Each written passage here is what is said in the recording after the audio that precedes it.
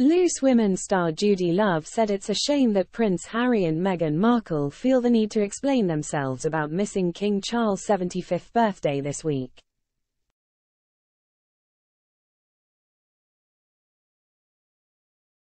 Recent reports claimed that the pair declined to attend the King's celebrations.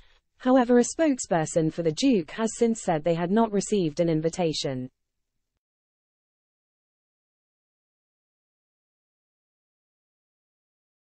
Addressing the news in her OK!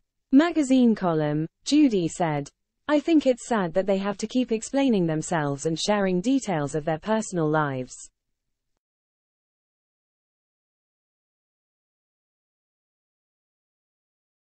It's a shame that after all this time, everything that has happened, even documentaries and court cases, they still have to speak out and tell the media when they are or aren't doing something.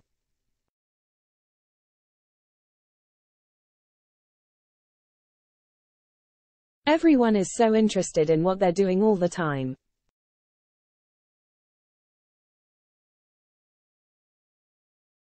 A spokesperson on behalf of Harry has said there had been no contact regarding an invitation to His Majesty's upcoming birthday, adding that any reports which suggested otherwise were disappointing to The Independent.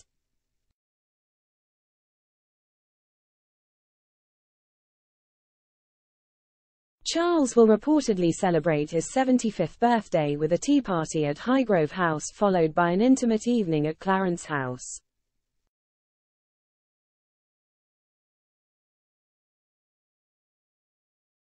Celebrations are also said to include the launch of the Coronation Food Project and a reception in honor of National Health Service's 75th anniversary.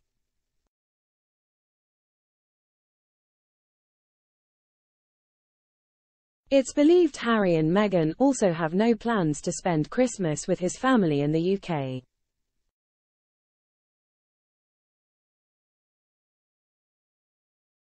They have been living in the US since 2020, when they stepped away from their senior royal duties.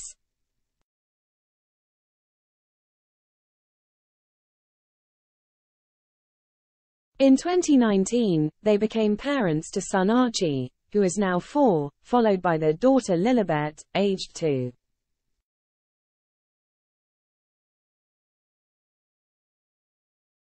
Judy is no stranger to defending the pair over their decisions.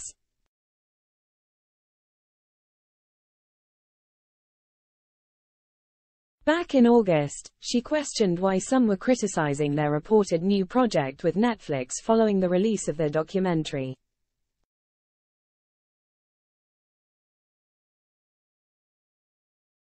The couple are said to be behind production duties of the romantic drama Netflix movie Meet Me at the Lake. However, it sparked backlash as the novel, written by Carly Fortune, includes one character losing a parent in a car crash as a child.